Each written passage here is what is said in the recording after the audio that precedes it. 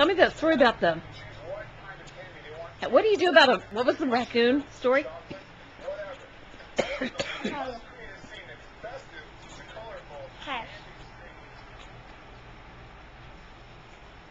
I'm waiting.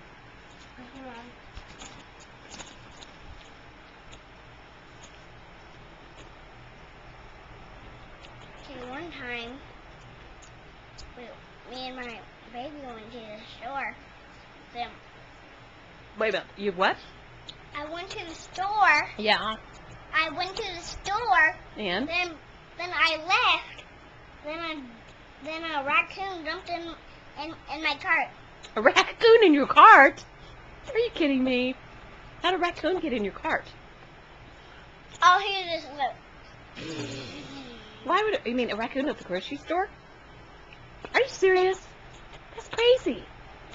I've never seen a raccoon at the grocery store. And you know what? What? He buys some grocery food. He bought a raccoon bought groceries. Please, come on. And For real? And I picked up the chips and it was him and he said, "Hey, that's mine." And he thought he was grocery store food.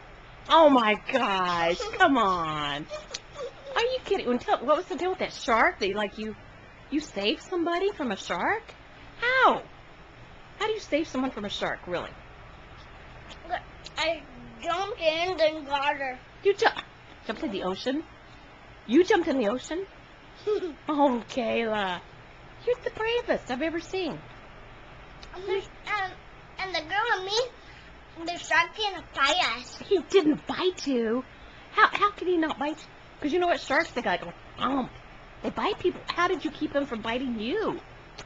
I mean, really? I jumped out back. Wow. And then the girl just shaked out and get the water out. You got all the water off of you by shaking? Sharks are kind of scary. And then sometimes... I like sheep. You like sheep? Why? What do you like about them? Because they don't bite. I agree. Sheep are much better than, sharks or bears or raccoons even. Sometimes raccoons can, be crazy. Sharks are like, ugh. Or who is this? Crazy.